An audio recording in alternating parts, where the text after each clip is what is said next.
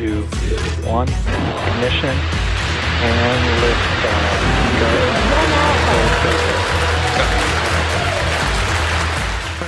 মহাকাশত আনে শুভ আৰম্ভ for launch. Now we are expecting gas closeouts to be followed by some loud venting, and we're likely to see a larger cloud of দীৰ্ঘদিনীয়া অপেক্ষাৰ অন্তত আহিল সেই ক্ষণটো ভাৰতীয় মহাকাশচাৰী শুভাংশু শুক্লাসহ চাৰিগৰাকী মহাকাশচাৰীক লৈ উৰা মাৰিলে SpaceXৰ মহাকাশযান ড্ৰেগনে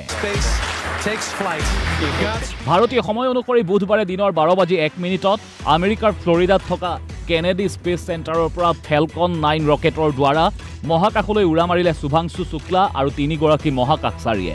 Dragon would abort to a safe location. 4টা দশক হৈ গ'ল মহাকাশলৈ গৈছিল ৰাকেশ শৰ্মা ভাৰতৰ প্ৰথমগৰাকী মহাকাশচাৰী তেওঁ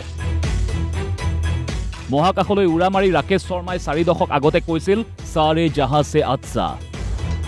আজিও ৰাকেশ শৰ্মাৰ মনত পৰিছে পুৰণি দিনৰ কথালৈ সেইবাবেই তেওঁ উত্তৰপুৰী মহাকাশচাৰীসকলক পৰামৰ্শ দিছে খিৰিকিৰ ওচৰলৈ আহিবা যিমান সময় পৰা বাহিৰলৈ চাবা Wishing you all the very best to the crew, Godspeed, and spend as much time as possible to look out of the window. ISS অৰ্থাৎ ইণ্টাৰনেশ্যনেল স্পেচ চেণ্টাৰলৈ যোৱা প্ৰথমগৰাকী ভাৰতীয় সন্মানৰ অধিকাৰী হ'ল শুভাংশু শুক্লা SpaceXৰ ড্ৰেগন যানত ভ্ৰমণ তেওঁৰো আছিল এটা সপোন অভিযানৰ পূৰ্বে তেওঁ কৈছিল এনেদৰে Started out somewhere, I didn't know that this is the path it is going to finally take. I would say that I have been extremely fortunate and extremely lucky to have gotten the opportunities to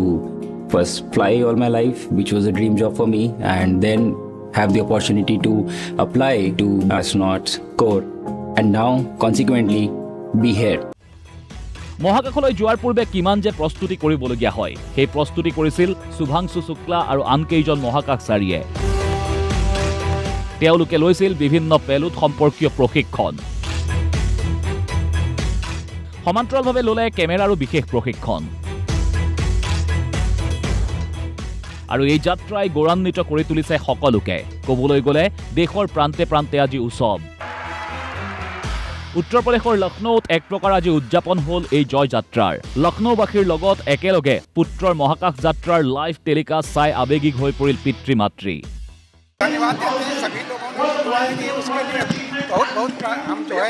शुक्रगुजार हैं कि उन्होंने जो है हमारे बच्चे को दुआएं दी और मिशन सक्सेसफुल रहा इसके ये चीज़ें हैं गौरव भी महसूस हो रहा है और उल्लास भी लग रहा है अच्छा भी लग रहा है सब कुछ बढ़िया लग रहा है पल तो अच्छा ही हमारे लिए बहुत बढ़िया इतिहास रच दिया हाँ हमारे बेटे ने इतिहास रच दिया শুভাংশু শুক্লাক ঘৰত মৰমতে মাতে খুস্ক বুলি আৰু মৰমৰ ভাতৃৰ সফলতাত তেওঁৰ দুয়োগৰাকী ভগ্নী হৈ পৰিল গৌৰৱান্বিত ये अपने आप में बहुत बड़ी बात है कि 41 years after 41 years we have reached to this point बहुत टाइम लग गया लेकिन nevertheless and I'm hoping कि शुभांशु शुक्ला की वजह से और इस मिशन की वजह से बहुत सारे रास्ते और खुलेंगे और बहुत सारे और शुभांशु शुक्ला बाहर निकलेंगे so just hoping for the best इतिहास में नाम दर्ज हो गया है कि कोई भारतीय ISS सेंटर में पहुंचा है एनडीए की ट्रेनिंग का पहला दिन भी हमको सुबह सुबह याद आ गया था हम लोग को रिकॉल कर रहे थे उसके साथ में कि तुमने अगर वो कर लिया है तो तुम कुछ भी कर सकते हो और डे 1 से वो उतनी ही मेहनत से उतने ही डिसिप्लिन से आज भी काम कर रहा है নিশ্চিতভাৱে শুভাংশু শুক্লাৰ এই যাত্ৰাই ভাৰতীয়ক গৌৰৱান্বিত কৰি তুলিছে ৰাষ্ট্ৰপতি দ্ৰৌপদী মুৰ্মুৱে শুভেচ্ছা জ্ঞাপন কৰিছে তেওঁক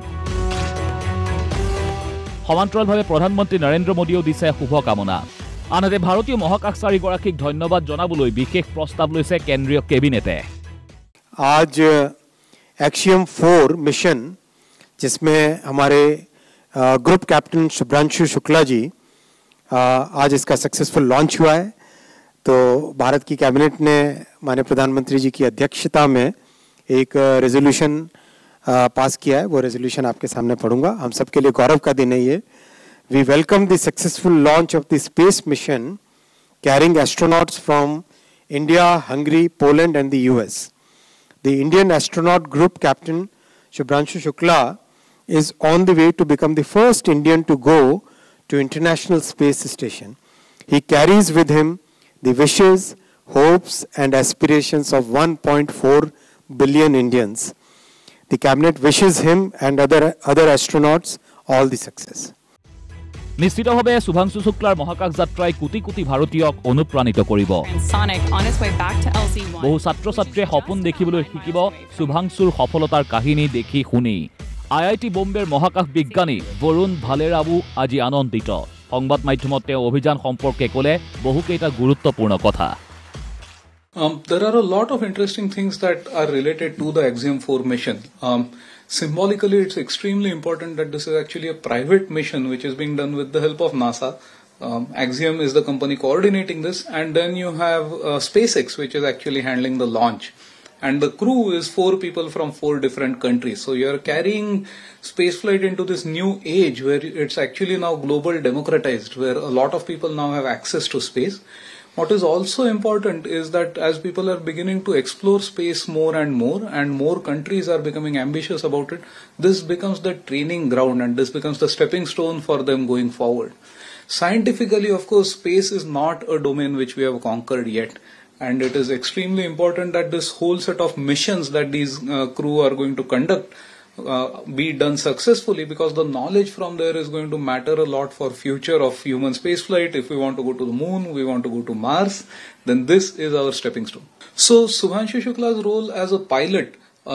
during the launch phase is actually not a lot, because the mission is largely automated. Things happen so fast. These rockets are flying at speeds of many kilometers per second. When they finally entered space, they are flying at 7.5 kilometers per second. Right? Imagine that next time you are stuck in a traffic jam, for instance. So there's not enough time for human response for some of the things in the launch phase. However, later as they are going in and docking and so on, that is where the role of the pilot becomes more important. It is a fantastic moment for me. For someone who grew up being excited about space, I'm very happy to see that this is finally happening. For long we have thought about sending Indians back to space, but this is just the beginning. We are finally exploring this frontier where we are going to have Gaganyaan missions, we will have Bharatiya Antariksh Station. So this to me is the very important first step for a fantastic journey that our country is going to take up in the near future. মহাকাশলৈ যোৱা দ্বিতীয় ভাৰতীয় শুভাংশু শুক্লা ISSলৈ যোৱা প্ৰথম ইতিহাস ৰচনা কৰিলে তেওঁ শুভাংশু শুক্লাই ৰচনা কৰি যোৱা গৌৰৱপূৰ্ণ কাহিনীৰ আঁত ধৰি আৰু আগুৱাই যাব ভাৰত নিউজ ডেস্ক BI365